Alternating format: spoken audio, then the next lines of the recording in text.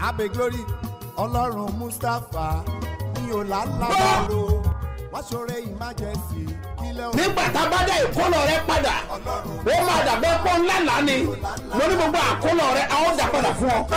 Tí gbogbo ẹ tó ń gbọ́ mi lẹ́nìí àsọtẹ́lẹ̀ àkọ́kọ́ tí mo rán jáde sí ayé rẹ nìyí o ti ń fa ìkorò sí inú ayé rẹ ní orúkọ Jésù lónìí àní lónìí lórúkọ Jésù ó yá parẹ́.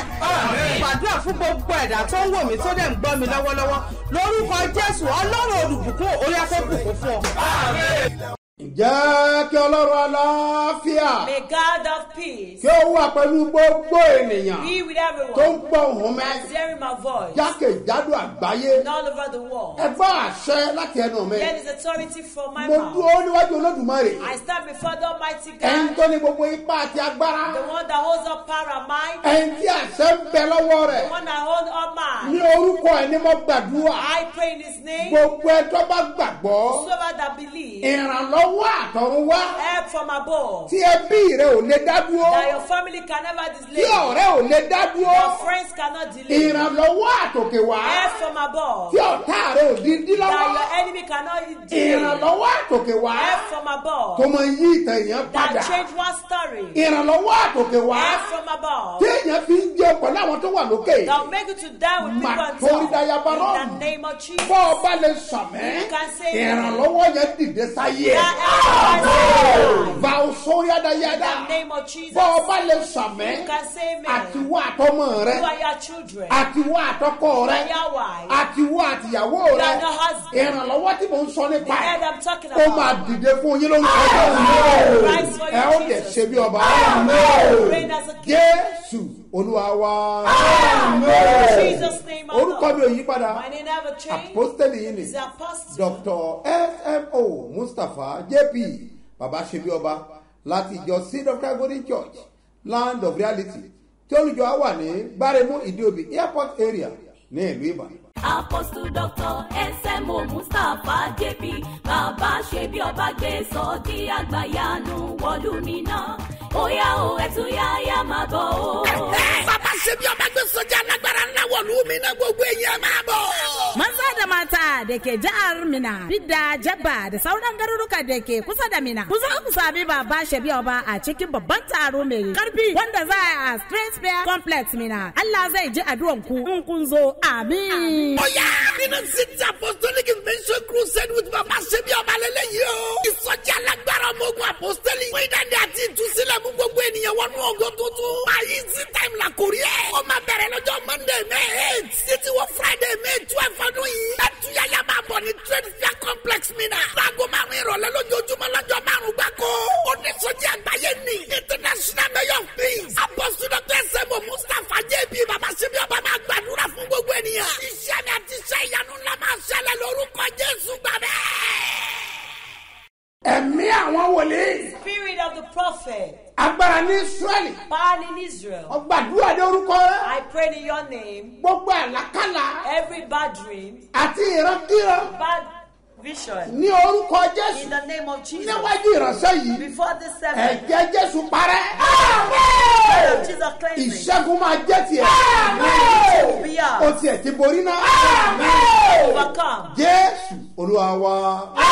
In Jesus' name, my Lord. Káàbọ̀ sí abala àlá. Welcome to the segment. of Rọ́jídé Apostle máa ń wà láti mẹ́mbẹ̀. àlá méjì òun ló bá délé ní obìnrin àkọ́kọ́ òun ló là àkọ́kọ́ ó sọ wípé wọ́n ń yan ẹ̀pà ní ojú àlá òun wọ́n dẹ̀ fún òun jẹ ẹnì kejì bálà tiẹ̀ ṣe lọ rèé ó ní òun rí ẹyin tó pọ̀ bẹ́ẹ̀ sì ni wọ́n ṣe àwọn kan wọ́n wá fún òun ní ẹyin ṣíṣe yẹn jẹ ṣùgbọ́n òun kò ń jẹ wọ́n dẹ̀ tají síbẹ̀. This woman dreamed, the first woman dreamed that she had fried granuts in her dream. The second woman dreamed that she saw much crates of eggs in her dream and also gave her cooked egg to eat but refused to eat it as she wakes up.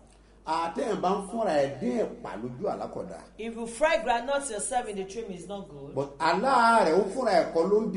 She's not the one that fried this. They fry it and give to her to eat. This one is good. This blessing. And is at hand. But the second woman, she saw much crates of eggs. And behold, they cook from it, give to her to eat. She refused to eat it. It means you have children. You have children, but there's still glorious child that's supposed to be born. But your dream said you can't born the egg because you reject the egg. You reject to eat the egg. You don't eat it. And if you eat it in that dream, I will have told you that baby is at hand. In the name of Jesus, in the mighty name of Jesus, I decree in the name of Jesus. Whatever that want to stand Israel in your dream, in the name of Jesus, man in Israel will destroy in Jesus' name, my Lord. Just stand on your feet and do like that. Lord, give me testimony. Oh, yeah, Jesus. Olúwa fún mi lẹ́rìí, ayérayé fún mi lẹ́rìí, fọ́mọ mi lẹ́rìí, Olúwa fún mi lẹ́rìí, fún mi lẹ́rìí, jẹ́ kí yẹ̀yẹ́ mi ó da yẹ̀yẹ́, Olúwa fún mi lẹ́rìí, fún mi lẹ́rìí, fún mi lẹ́rìí, fún mi lẹ́rìí, fún mi lẹ́rìí, fún mi lẹ́rìí, fún mi lẹ́rìí, fún mi lẹ́rìí, fún mi lẹ́rìí, fún mi lẹ́rìí. Jésù Olúwa wa. Amen. Jesus' name, my Lord. Àní I said I'm still coming back the other time. Ramata. I saw Ramata. Adoni. Suleiman. Passport header. Where is your passport? I saw the passport.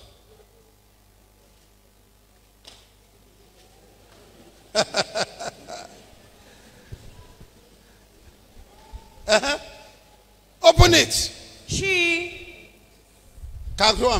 Read what is there for me. Sulaiman Ramata Adoni. Hallelujah. Some of you. Move closer here. Embargo wa lórí ẹ. Gba mélòó passport lọ sí They embassy. put gbedeke on it. Ẹ̀ẹ̀mejì. Wọ́n lè fi visa sórí ẹ. Embargo wa lórí ẹ. They can't see put visa on it because there is Ali on it. Kò sí document tó lè tó láyé. There is no document you can process in life. Jesus. In the name of Jesus.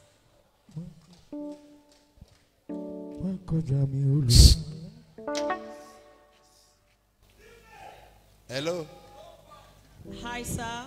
Ẹ ń wo passport pé bóòlù ṣe morúkọ tó wà náà ẹ̀. Àbí? You are looking at the Ẹ ń wo passport. bóòlù ṣe morúkọ tó wà náà ó yà lẹ́nu. And that's it, the name written on the Báwo mo ti mọ̀ passport. fún ìjẹ́ Káyọ̀dé? Yeah. What is your name? Kí lorúkọ rẹ? Káyọ̀dé. No, mo rí bó surprise ẹ̀. Ó jọ wọ́n lójú. Bóòlù ṣe morúkọ tó wà lókè How ní. did you know the name written on the passport? Báwo mo ti tó àmúrúkọ tiẹ̀? How did you know your name? Sọ fún mi. Tell me.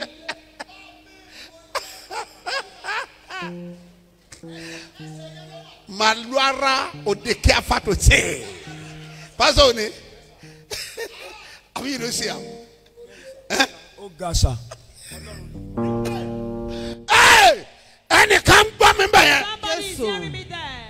Gbogbo agbára tó palilé ògo ẹ̀. Everybody put that back on your glass. Àmì méje dà. Say amen. Lórúkọ Jésù. Agbára yẹn gbiná. Amen. Amen. Amen. Amen. Amen. Amen. Amen. Lórúkọ Everybody to Jésù. catch fire in Jesus' name. Amen. Olórúkọ àwọn náà nìyẹn. Mo mọ̀. I know. So, Fudeyi, ẹ dìde sà. stand up, sir. Bẹ́ẹ̀ ṣe gbọ́n tó. As smart as you are. Bí ọdún mẹ́wàá sẹ́yìn, tán bá ní bẹ́ẹ̀ ṣe wà ní sẹ́ẹ̀lì gbàgbọ́. About 10 years back, if they say this is how you will be, will you believe it? But àwọn ẹlẹ́yẹ no one di ọ̀rọ̀ yìí. Is the witchcraft that are behind your case? Wọ́n ìwúlẹ̀ fẹ́ pa yín ni. They even want to kill you. Wọ́n ti fi kókó àìsàn sára yín tí wọ́n rò pé yóò pa yín. But the main disease they said is to kill you. Ẹni senaro sọ pé senaro bẹ́ẹ̀. They just think that way. Ìmọ̀ kò má gbọ́dọ̀ jọ. Yíyá yìí nàbà. Ètè kò lè dúró. Ẹnikẹ́ni tó bá dẹrù ọ̀rọ̀ ni ó forí ara rẹ̀ gbé. Torí Olúwa lèmi bá dúró. Àwọn kan méjì ló máa ṣẹlẹ̀. Ìmọ̀ yẹn àkọ́kọ́ dasán lójú ẹsẹ̀ rẹ̀. Number 2. Secondly, ọ̀nà tán dímọ̀ yẹn wá là padà. when the flag will be open. Are you there? Show one bear. 1, 2. Hats. Bákan náà mọ̀, ọwọ́ kan mi ò. Bàbá má jẹun wá. Bákan náà mọ̀, ọwọ́ fún mi ò. Ọwọ́ fún mi ò. Jésù, ọwọ́ fún mi ò.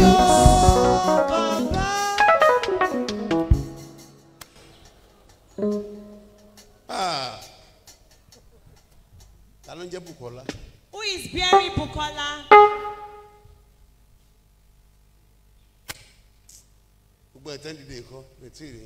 I've not seen you.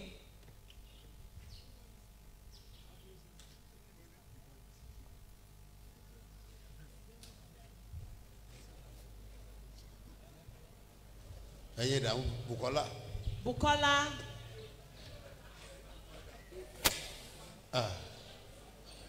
Couldn't can go deeper. Mutiri. I've seen the Bukola. Walk out, sorry, they would walk out, sorry. Will be, you buy. Only the Adua. She needs prayer. I have 3 questions to ask her. Oloko. She have husband. Oloko. She have husband. Obima. She bear children. Her husband left her behind and married another woman. She have another husband. Few times. That one leave her. I ran away. What caused it?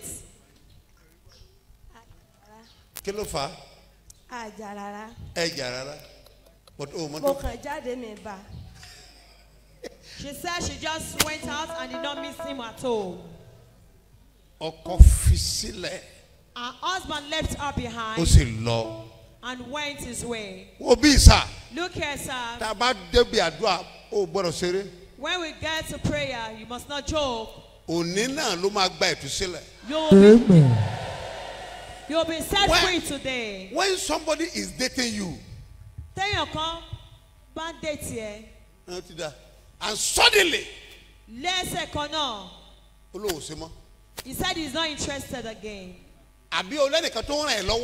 Or you saw somebody helping you.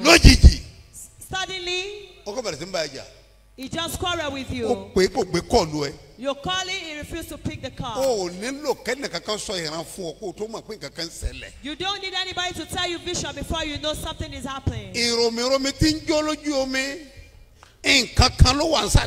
What is happening? It must have a reason.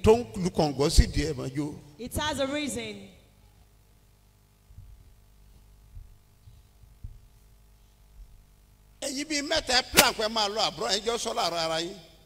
You are discussing it among each other. And they grant other visa, they refuse to. And you don't think something is happening. You are dancing, continue dancing. It's never ordinary. Mama Eda. Where is your mother? Hey, Obi. Look here. We must pray for this lady. Because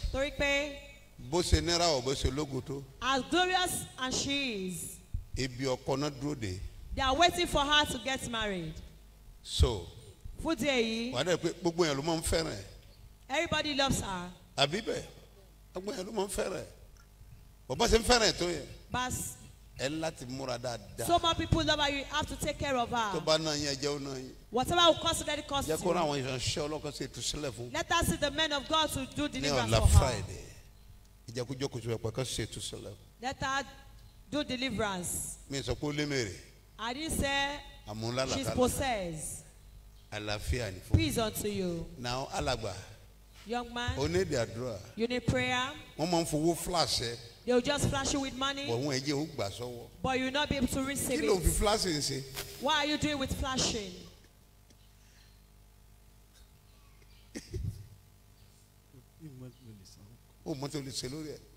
Yeah. If the foundation has been destroyed, what shall the righteous do? The righteous will do a lot. What did I say? Will do a lot. In the name of Jesus. They fed you with it in the dream. The name of Jesus. Fire. Live his life. Your ways are open. This world that we are into. Where are you taking her to? Leave her, come here.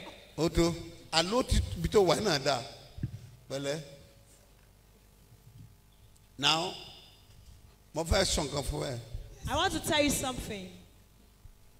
The battle they torment you with is,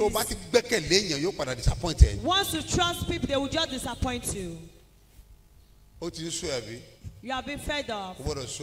You must not be tired. Because that battle will be conquered today.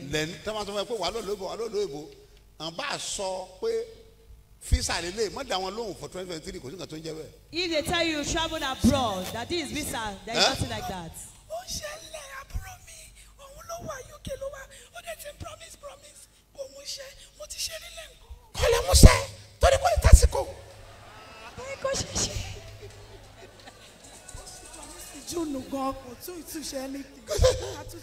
Because 2024 I saw you in UK.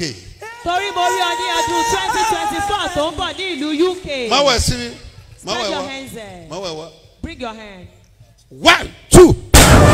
Hey! Yes! 12 you! March! In the name of Jesus. Ọ̀rọ̀ mi pápá jà sọ pé ayé mi padà tún. Ìbànújẹ́ mi ní ìgbà kan. Ẹ̀rín ló padà. Whosoever that can say amen. Help of the Almighty God. Help of the Almighty God. Help of the Almighty God. Lift you up. I believe that. You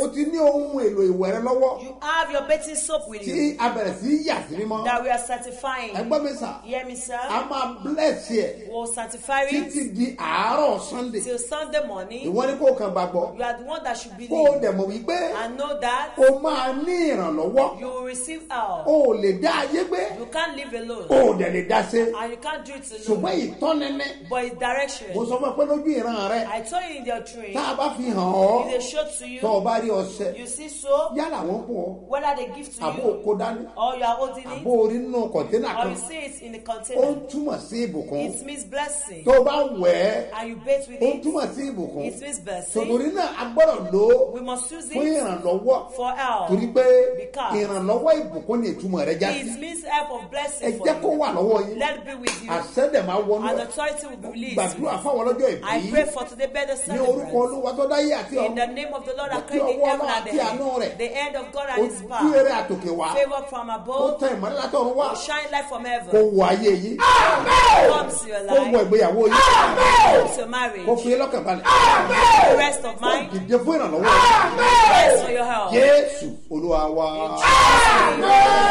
Now, I'm a we'll pray. Òní ni ọjọ́ kejì ìsọjí ńlá ni. Today is the second day of the great crusade. Sí ìlú Minna. At Minna. Òní ni ọjọ́ kejì. Today is the second day. Gbogbo ènìyàn rí pé ti àná ní agbára. Everybody sees that yesterday was very powerful. A dẹ̀ rí ọwọ́ Ọlọ́run gẹ́gẹ́ bí májẹ̀mú àti ìlérí ẹ̀. And we saw the mightiness of God as his promise. Tòní tún máa ní agbára. Today will be powerful. Kí ló dé tà náà sójú rẹ̀ ó dẹ̀ wà ní Minna. You are in Minna. Tó o gbọ́ nípa ẹ̀ ní àbọ̀ ẹ̀ sì sọ fún ọ. Don't say about it that you have not been informed. Ọwà ń bìdà. You are in Bida. Ọwà ń Súlẹ̀jà. Súlẹ̀jà. Ìtòsílẹ̀ wa. You are nearby. Gbogbo èyí tó wà ní agbègbè Minna. All the area in Minna. Àti ní Niger State. And Niger State. Ẹ jẹ́ àpàdé o. Let us meet. Àdúrà ló ń gbà. It's prayer that answers. Agbára ò kì í gbà. And not power. Ẹ tẹ́wọ́ síwájú. Spread your hands. Dàbí arábùnú kanú. In the name of Jesus. Àánú Ọlọ́run àtọ́jú eré. Mercy and favor of Ó yá kó wọ ayé yín lórúkọ. Come to your life. Ẹ mú wàgbé pé nílùú Ìbàdàn. Don't forget that in Ibadan. Ìpàdé pàtàkì wà ní Àpáta. There is special program in Apata. Ní Apẹtẹ. Apẹtẹ. Olúnlọ́yọ̀. Àti Sókà. And Soka. Sókà láàárọ̀ yìí. Soka this morning. Olúnlọ́yọ̀ nìkan. It's only Olúnlọ́yọ̀. Ló máa ń wà ní aago mẹ́ta ní They ìrọ̀lẹ́. have their program 3 p.m. Na mo wá sọ̀rọ̀ jáde. I pronounce. Bọ́ ọba lè sàmẹ́. If you can say lórúkọ Jésù. In the name of Ayé ẹ Jesus. máa dìde.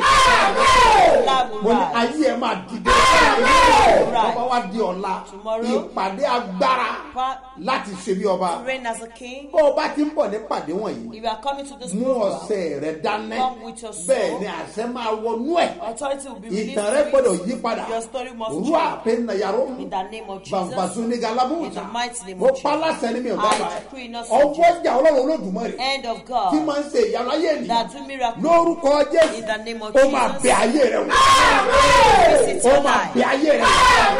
Visit your Ó máa life. bẹ ayé rẹ̀ Visit your wò. life. Bẹ́ẹ̀ dèmi ti ọdún yìí. My birthday this year Yóò dàbí ìrúbọ ni. it will be as a Mo sọ mo sacrifice. ní I said nínú ìpàdé tí a máa ṣe nílùú fún in àpẹ́. the program we heard at Pẹ̀lú Tufafe, ògo Ọlọ́run. by the grace of Àwọn God, màlúù wá sùn. the cows Lágbára were Ọlọ́run. there by grace of God. Olúwa sọ pé oṣù yìí. The Lord said this month Oṣù àríyá ni. is a month of faith. Oṣù àríyá ni. Month of Ẹ o, feast. àwọn kan tẹ sọ fún mi pé. So if we will tell me that, Màlúù mélòó la nílò? how many cows do we need? Iye tí Ọlọ́run bá ní ká pa ni. As much as God asks us to kill, Gbogbo àwọn tọ́lọ́run bá fi sí lọ́kàn. all the people that God has laid it in their Yálà fún hearts, alówó ẹ̀ ni. whether you give us money, Yálà ó ra ó gbé wá ni o. buy it and bring A it, máa bless yẹn bí ẹni ń bọ̀ sanctify bí it ẹni as ń bọ̀ if ni. to make sacrifice. Solomoni Solomon. ẹgbẹ̀rún màlúù ló pa. He killed thousands of Ẹgbẹ̀rún cows, màlúù níbi tó ti thousands yin of cows Ọlọ́run. as he is praising Òwú God. ọjọ́ yẹn lọ́rọ̀ wá bàbá. And God made Solomoni. him Solomon, what do you want me to do for Béèrè you? fọ́gbọ́n àtúnyẹ. He asked for wisdom and Wọ́n béèrè fọ́gbọ́n understanding. àtúnyẹ tó fi darí. For him Gbogbo to tó direct kù people. pátá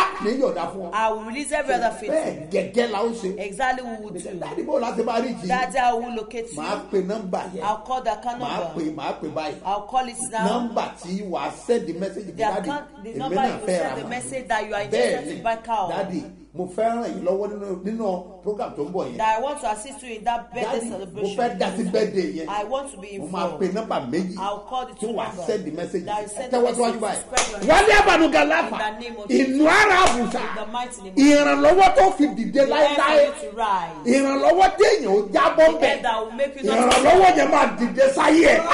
The end will rise for your Mo ti life. sọ fún ọ lánàá. I've told you Mo ní yesterday. ìdìde tí mo ń sọ nípa ẹ̀. I said the lifting I'm Kì talking í sì about. ìdìde pé mo lè jẹun mo lè It's mú. not a lifting of eating and Rárá dying. No, rárá no, no, Bíbélì no. wípé The Bible says ènìyàn kì yóò wà nípa àkàrà man will nìkan. not be with bread alone. Ẹ ò tó kì í ṣe tó ló ń jẹ nìkan kọ́ra Not ìjọba. for bread Mo ń alone. sọ nípa I ìdìde am talking about tí ìwọ náà upliftment. lè ran àwọn That èèyàn you to lọ́wọ́. be able to assist Kì í ṣe people. pé kákan máa ràn lọ́wọ́ Not ràn for lọ́wọ́. people to be helping you. Ìwọ náà lè dìde. You too can rise. Tí ìwọ náà wá dìde fún ìrànlọ́wọ́ àwọn And be ènìyàn. a channel of blessing for Ẹ̀yin ni people. mo ń bá sọ̀rọ̀ You are báyìí. the one I'm talking Ẹ to. tẹ́wọ́ lẹ́ẹ̀kan sí i. Spread your hands. Báwo ayé kàlẹ́gàlẹ́? In the name of Mo Jesus, pa láṣẹ. I authorize. Ìrànlọ́wọ́ tó máa gbáyé ẹ̀ dìde The end pátápátá. that will lift your Ìrànlọ́wọ́ yẹn máa dìde. That help will rise Náà for jẹ́ kí you. lọ kí ní kan fún ẹ. Let me tell you. Mi ò sọ nípa nǹkan tó ń là kọjá I'm lọ́wọ́. not talking about what you're passing through Bóyá o jẹ presently. gbèsè ni. Whether you are owing your debts, Iṣẹ́ rẹ ò lọ or dédé. your work is not Kò moving sówó lákàntì smoothly, ẹ̀. no money in your Kò account, sóhun ìrànlọ́wọ́ fún no ọ. help for you. Ó wá rọra rẹ pé. You write yourself No, up. tọ́nà bá dé. If God Kì í comes, ṣe nǹkan tá à ń wí. there is no what you are saying. Ìlàkọjá rẹ ń gbà mìíràn. Your challenges Ó sometimes jẹ́ ládà síbi ìgbéga can rẹ. be a ladder to your greatness. Ìlàkọjá Jósẹ́fù. Joseph ló jẹ́ kó lè di prime minister ní ilẹ̀ Egypt. To be a prime minister in Egypt. tó bá wà nílùú rẹ̀. He is still in his town. kò sọ́nà tí ó gbà di prime minister. There is no way for him to become the prime minister. tẹ́nìyàn bá pé kò lè kàn. If they share it, they distribute, he can never reach his top. àti kọ́ sílẹ̀. But it has been destined. ọ̀nà tí ìran rẹ̀ ó gbà sẹ́. The way his vision will be accomplished. ìran yẹn dẹ̀ padà sẹ́. And that vision was fulfilled. àwọn ipò tó burú jù.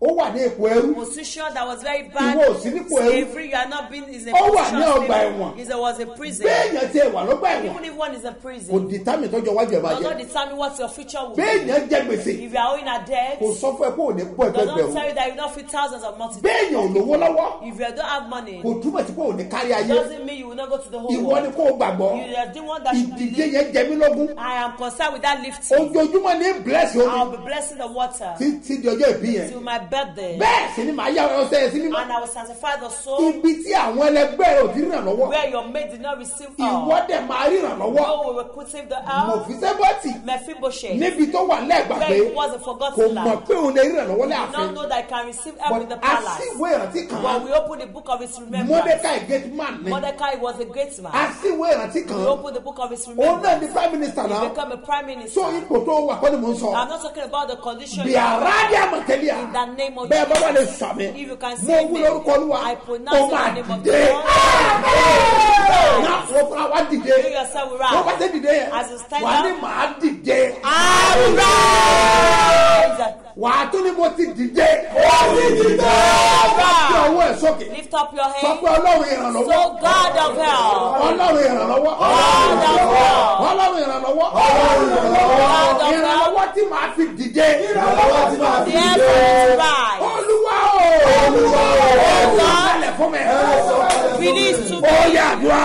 Orúkọ Jésù. Orúkọ Jésù. Orúkọ Jésù. Ẹ̀mí o.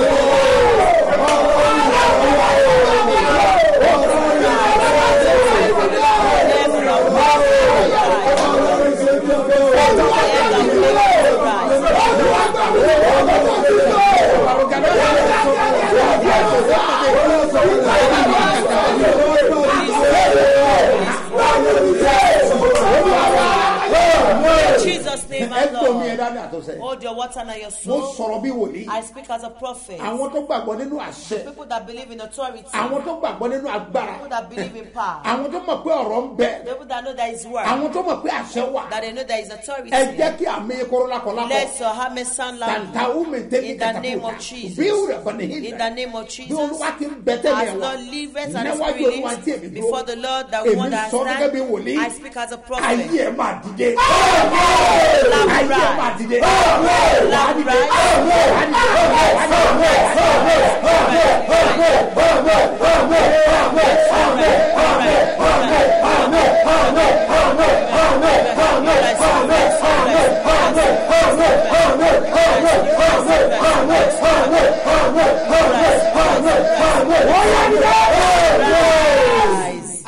Isaiah said, arise and shine. For that my light has come. The Christ that is your light is in before you. In the name of the Lord. Shine his light to your life. In the name of Jesus. Me now will be going tonight. Have straight faith. It will be powerful. Wherever you may be, let us meet tonight. In the name of Jesus. In the name of Jesus. Authority will lift you up in the name of Jesus. In the name of Jesus. In the name of Jesus. Authority will lift you up.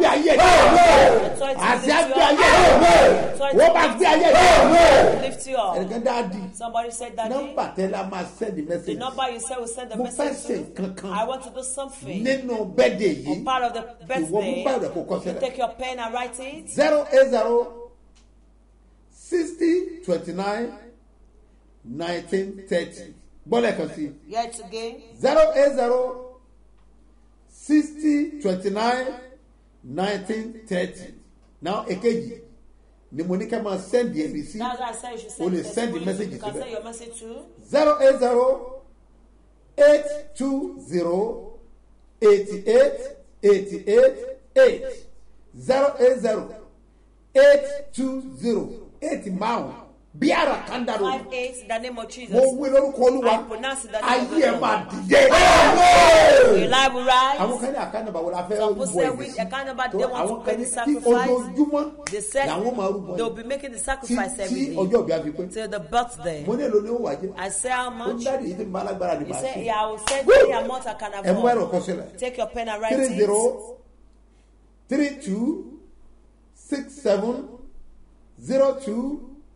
3032670285. Hear it again.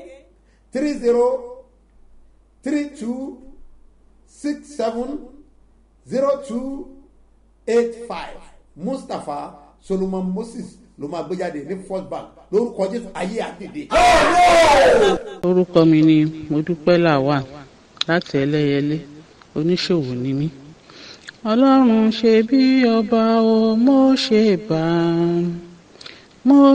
bá torí pé ó ń gbọ́ àdúrà o. Mo dúpẹ́ lọ́wọ́ Ọlọ́run bàbá ṣe bí ọba nítorí pé ó jẹ́ èmi nínú ayé mi. Mùsùlùmí ni mí, mi ò rí bàbá rí, mi ò dé chọ́ọ̀chì wọn kankan rí. Ọ̀rẹ́ mi kan ló introduce ìrì òwúrọ̀ sí mi ní 2021. Àtìgbà yẹn ni mo dẹ̀ ti ń gbọ́. Mo máa ń set alarm sí 10 minutes to 5. Mo dẹ̀ máa ń jí, mo máa ń ṣe prayer yẹn. So ó ṣẹlẹ̀ wípé ọmọ mi kan wà nínú oyún àti ń retí kó bímọ. Bọ́kọ rẹ̀ ṣe pè mí lóru ọjọ́ yẹn nìyẹn ní nǹkan bíi 20 minutes to 12. Tó bá níyàwó òun wà ní pain, àyà mi tiẹ̀ ti já. Kì í ṣe kọ́kọ́ lọ gba tọ́ílẹ̀tì lọ sí wọn kọ́kọ́ lọ ṣe gbọ̀nsẹ̀ nìyẹn. Nígbà tó yá ó láwọn tí ń lọ sí hospital. Mo ní tó bá ti dé hospital kan wá gbé mi. So nígbà tí ó fi dé mo sì gbé flask wọn wà lọ́dọ̀ mi, mo ti gbé, mo sì lọ rọ mi gbígbóná sí. Bó ṣe pè mí nìyẹn tó bá ní òun ti dé títí ọ̀dọ̀ wa pé wọ́n ti ti géètì láti wọlé. Mo ní kó dúró pé mò ń bọ̀. Mo ṣáyé gbogbo ẹrù pàápàá nìyẹn. Nígbà tí màá fi dé street tiwa gan wọ́n ti ti géètì bẹ̀. Mo ṣá lọ gba kọ̀rọ̀kọ̀rọ̀. Nígbà máa dé títì wọ́n ti ti géètì. Mo bá ní kọ́kọ́ mọ́ mi pé kó gbé mọ́tò kò sún síwájú torí èmi mọ àwọn kọ̀rọ̀kọ̀rọ̀ kan tí mo lè gbà jáde. Nígbà tí mi ń jáde lóru mi mọ̀ pé gbogbo kọ̀rọ̀kọ̀rọ̀ yẹn náà ti ṣe géètì sí. Nígbà tí mo dé gbogbo bẹ̀ wọ́n ti ti géètì. Mo ti lose hope. Mo bá ní kí n padà sẹ́nu géètì àkọ́kọ́ pé kí n gbé flask fún kíkan máa lọ pé máa dé màá wá bá wọn ní àárọ̀ ọ̀la. Ọlọ́run bá ṣe bí ọba mo dúpẹ́ o. Nígbà tí mo rò pé kò sí ọ̀nà, Ọlọ́run la ọ̀nà. Bí mo ṣe ń padà bọ̀ mo ti bẹ̀rẹ̀ pé mo ti ní kọ́kọ́ ọmọ mi gbé mọ́tò sùn síwájú. Nígbà máa fi dẹ́nu géètì yẹn mi rí bí mo ṣe rí bàbá kan lára àwọn àbọ̀dé tó jáde sí mi ni. Bá ní bàbá ẹ káàárọ̀, ọmọ mi kan ni wọ́n dá dúró sí ọsísù. Bàbá bẹ̀rẹ̀ sí ní ṣàdúrà. Níbi tẹ́mi ti rò pé kò sí ọ̀nà wọ́n bá wá mú mi gbọ́ ọ̀nà tòró kan. Wọ́n á ṣe géètì ńlá yẹn o, ká mú mi gbọ́ ọ̀nà tòró kan pé kí n jáde síbẹ̀. Mo dúpẹ́ lọ́wọ́ Ọlọ́run bàbá ṣe bí ọba ẹ̀rí àkọ́kọ́ ni. Nígbà tí mo rò pé mi ì lè tẹ̀lé wọn lọ, Ọlọ́run la ọ̀nà. Tá a ṣe dé ọsísù báyìí mo bọ́ ọmọ mi nínú labour room tó dorí kodò. Kí ló dé, kí ló ṣe ẹ́? Ó ní ìmọ̀ gbọ́n sí dókítà táwọn bá wí ni. Mo ní kí ló wí? Ó ló sọ pé operation lòun á fi bímọ. Mo ní I reject it in the mighty name of Jesus. Ọlọ́run bá ṣe bí ọba ò sọ fún mi bẹ́ẹ̀ pé wà á ṣe operation. Meanwhile nígbà tó ti fẹ́ dìú ó ní mo ti ra goya oil tí mo ti gbé sídìí rédíò ní ìrì òwúrọ̀ pẹ̀lú ìgbàgbọ́ tó bàbá máa ń sọ̀rọ̀ kan tó bá ti ń ṣe pé àwọn tó bá ti ní ìgbàgbọ́. Mo ní ìgbàgbọ́ mi dẹ̀ mú mi lára dá. Mo gbé goya oil yẹn sẹ́gbẹ̀ẹ́ rédíò fún odidi ọjọ́ 7 tó bá ti ní ká gbà pẹ̀rẹ̀ ìgbàgbọ́ wa dání màá gbé dání bàbá pray tí màá tún gbé padà síbi tí mo gbé pamọ́ sí. Lẹ́yìn ọjọ́ keje tí mo ṣe gbé tí mo ṣe sí méjì nìyẹn mo bá gbé fọ́mọ mi wò máa mú máa fi pa ẹkùn ẹ wálẹ̀ mo gbá àbọ̀ yòókù sílé. Nígbà tọ́kọ ẹ pè mí báwọn tí ń bọ̀ lọ hospital mo rántí gbé ààbò tó kù dání. Bí mo ṣe dé hospital nìyẹn tó mi sọ pé wọ́n lọ operation lòun àfi gbọ́n. Mo ní kò jọ, mo gbé ọ́ìlì yẹn wá ṣé kí n fún ẹ kó o mú? Ó lóun àbí níta tí ń sọ lọ́wọ́ ní dókítà yẹn ti padà wọlé. Ló bá ní báwo mo ṣe jẹ́ sí mo lémi nìyẹn. Ó lẹ́yìn tó tẹ̀lé mi ń kọ́ mo lọ́kọ ẹ̀ ni. Ó ní ṣé o ti ṣàlàyé fún mi? Mo ní pé kí ni sà? Ó ní pé operation ni ó fi bímọ. Mo ní I reject it in the mighty name of Jesus. Ọlọ́run bá ṣe bí ọba ò sọ fún mi bẹ́ẹ̀ pé ọmọ mi ò fọ operation bímọ. Mo sọ sínú ni mi ì sọ síta. Ló bá ní nígbà tó ti ń wá fún antinata ló ti yẹ kí dókítà tó ń bá kó orientate ẹ̀pọ̀ operation náà fi máa bímọ. Ọkọ ẹ̀ wá ní ṣé n tẹ́ ń sọ nísìnyí pé operation ló fi bímọ. Ó lópinion tòun mo tún sọ sínú. Mo lópinion tiwọ dókítà ni kì í ṣe ti Ọlọ́run bá ṣe bí ọba tọmọ yóò ní fọ operation bímọ. Bí wọ́n ṣe ní àwọn ń retí dókítà kejì nìyẹn. Àṣẹ dókítà kejì yẹn wọ́n ti pè tẹ́lẹ̀ ẹnìkan wà ní labour room tó fẹ́ bímọ tán ló ti ń rọbí látànù tí ò bímọ tán ti gbé wọ tíátà. Ìyẹn náà retí dókítà kejì fún o. Nígbà tí ó dẹ̀ fi dé tí dókítà kejì ó fi dé ẹnì kejì yẹn ti bímọ. Nígbà tí dókítà kejì yẹn wá dé àwọn dókítà táwọn àwa bá wá sọ ó wá ṣàlàyé fún ló wá ní à pé kán lè lọ gbé woman yẹn jáde pé kán lè gbé ọmọ tèmi lọ síbẹ̀ wípé àwọn nǹkan táwọn ti pè lò sílẹ̀ láti ṣe operation fún wa lè lò fọ́mọ tèmi. So wọ́n bá ṣáà fún ọkọ ẹ̀ ní fọ́ọ̀mù wípé kó lọ fíìlì fọ́ọ̀mù yẹn. Ọkọ ẹ̀ bá ń sọ fún un pé òun ọmọ bọ́n ṣe lè fíìlì fọ́ọ̀mù tán ti fún obìnrin àkọ́kọ́ tán ti rún tó fi ìtàn ti rún tán ti sọ sínú dustbin náà wà lọ́ọ́ mú jáde ní wá ní kí kọ́kọ́ ọmọ mi kó wò pé kó kàn change orúkọ ọbẹ̀ pé ọmọ tẹ́ni yẹn máa bí ẹni àkọ́kọ́ yẹn á bí pọ́kùnrin ni pé 270 ní ó san obìnrin ni ọmọ tèmi ó bí pé 250 làwọ̀ ó san. Mo ṣáà sọ fọ́lọ́run àwọn ò ní náwó àfofojú rí Ọlọ́run bá ṣe bí ọba iṣẹ́ rẹ délẹ̀ ó yá wá bọ́ sẹ́nu iṣẹ́ kó máa ṣe iṣẹ́ tó o ti ń ṣe bọ̀ wá parí iṣẹ́ yẹn. So bí mo ṣe lọ sí ward mo ṣe lọ pray ní bí nọ́ọ̀sì kan ṣe sára bá mi ní pé mọ́mì ẹ wò ẹ padà lọ sí labour room ẹ lọ sọ fún àwọn tó wà ń bẹ́ẹ̀ pé ọmọ yín ò ní for pressure bí àwọn táwọn jẹ́ nọ́ọ̀sì àwọn máa help ẹ̀.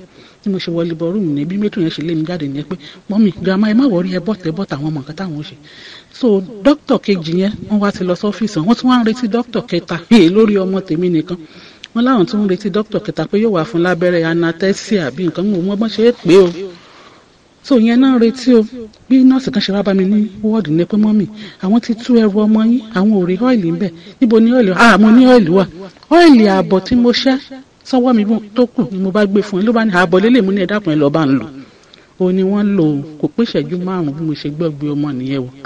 Ọlọ́run bàbá ṣe bí ọba mo dúpẹ́ o mi ì rí bàbá rí o ní ìdè chọ́ọ̀chì wọn rí o ìgbàgbọ́ mi ló mú mi lára dá mo gbé ọ́ìlì sí ẹ̀gbẹ́ rédíò ní ojoojúmọ́ ni mo gbọ́ rí òwúrọ̀ mo dẹ̀ ń san ọrẹ májẹ̀mú mi lóṣooṣù tó ṣùgbọ́n ti parí níwọ̀n gbàgbára mi ṣe ká mo dẹ̀ ń san. Ọlọ́run bàbá ṣe bí ọba mo dúpẹ́ o bàbá iṣẹ́ ìsìn yín yóò jẹ́ tẹ̀wọ́gbà lọ́dọ̀ Ọlọ́run ẹ ní tẹnugbó lọ bí ọwọ́ ẹ ní fọmọ ṣiṣẹ́ ìránṣẹ́ o ẹ ní fọyà ṣiṣẹ́ ìránṣẹ́ ní ìgbà ìkẹyìn pípé wọn mọ̀ ọ́ rí kò ní í fọ̀ sí yín bàbá ẹ ṣé o Ọlọ́run bá ṣe bí ọba mo dúpẹ́ o ẹ̀rí mi nìyí o. Apostle Dr. SMO Mustapha JP bàbá ṣe bí ọba gbé sọ́ọ́dí àgbàyanu wọ̀lú mi náà óyá o ẹ̀tún yáyá máa bọ̀ o. Bàbá ṣe bí ọba gbé sọ́jà lágbára ńlá wọ̀lú mi náà gbogbo èèyàn máa bọ̀. Maza da mata da ke jihar Mina, Bidda, Jabba da sauran garuruka da ke kusa da Mina. Kusa ku sami Baba Sebioba a cikin babban taro mai karfi wanda za a Straight Fair Complex Mina. Allah zai ji addu'an ku in kun zo. Amin. Oya, nínú City Apostolic Invention Crusade with Baba Sebioba lélẹ́yìí o. Ìsọjí alágbára ọmọ ogun apostolic. Fún ìdáǹdè àti ìtúsílẹ̀ mú gbogbo ènìyàn wọnú ògo tuntun. Àyè sí time la kò rí ẹ̀. Ó máa bẹ̀rẹ̀ lọ́jọ́ Monday May 8. Títí wọ Friday May 12 ọdún yìí. Ẹtúyàyà máa bọ̀ ní Trade Fair Complex Mina. Láago 5 ìrọ̀lẹ́ lójoojúmọ́ lọ́jọ́ 5 gbáko. Onísọjí àgbáyé ni. International Mayor of Peace. Apostle Dr. SMO Mustapha JP Baba Sebioba máa gbàdúrà fún gbogbo ènìyàn. Iṣẹ́ mi àti iṣẹ́ ìyanu ńlá máa ṣẹlẹ̀ lórúkọ Jésù gbàgbẹ́. Fún pé náà kíkà.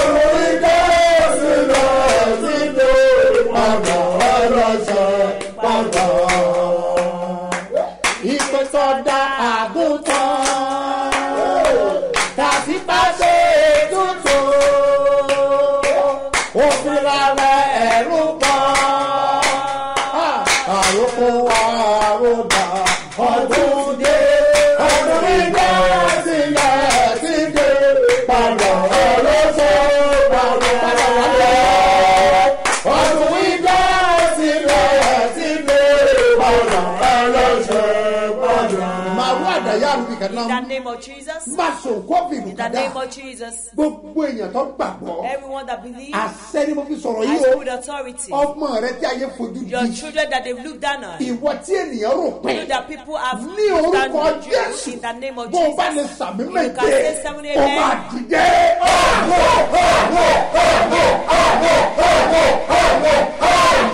You will rise in Jesus' name. Hear me, sir. If I'm in now. Whatever will cost you, let it cost you. Yet apostolic visitation to a town. It has a purpose. It's not of God. The apostolic visitation to Mina is what powerful. Fire meant fire yesterday. Oracle meant oracle. Miracle means miracle. Yes, that's what they call the mightiness of God. If you are not there yesterday, you must see what they call acts of apostles. Come and see what they call acts of apostles. You need it. That's why it's very important. You battle is tough. You move closer to the apostles here. In the name of Jesus. No matter how it may be, the authority that may take you can save me. The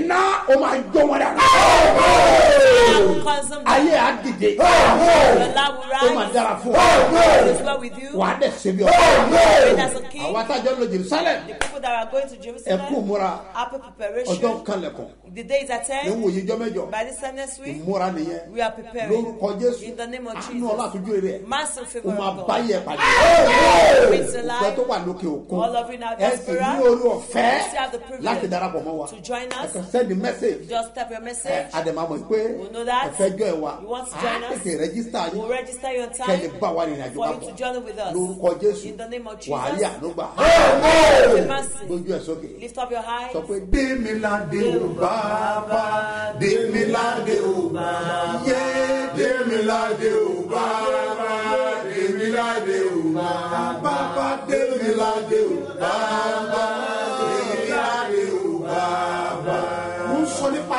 I'm talking about the crown of glory. The one that will crown it in heaven. I pray in the name of the Lord. Whatsoever in my hands, whatsoever in your hands, that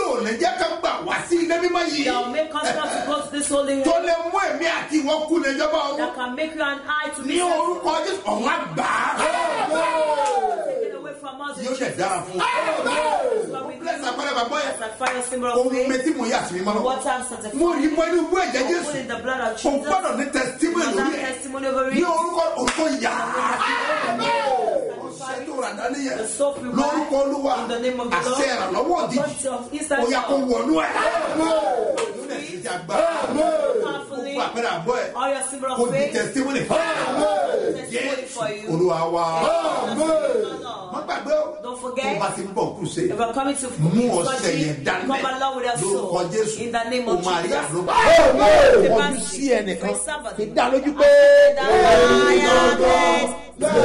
Testify. Apostle Dr. SMO Mustapha JP Babasebioba gbé sọ́jí àgbàyanu wọ̀lúmínà. Oya o ẹ̀túnyáyá máa bọ̀ o. Babasebioba gbé sọ́jí alágbára ńlá wọ̀lúmínà gbogbo èèyàn máa bọ̀. Maza da mata da ke jihar Mina, Bidda, Jabba da sauran garuruka da ke kusa da Mina. Ku zo ku sami Babasebioba a cikin babban taro mai karfi wanda za a Straight Spear Complex Mina. Allah zai ji addu'an ku in kun zo. Amin. Oya, Mina City Apostolic Invention Crusade with Babasebioba lélẹ́yìí o.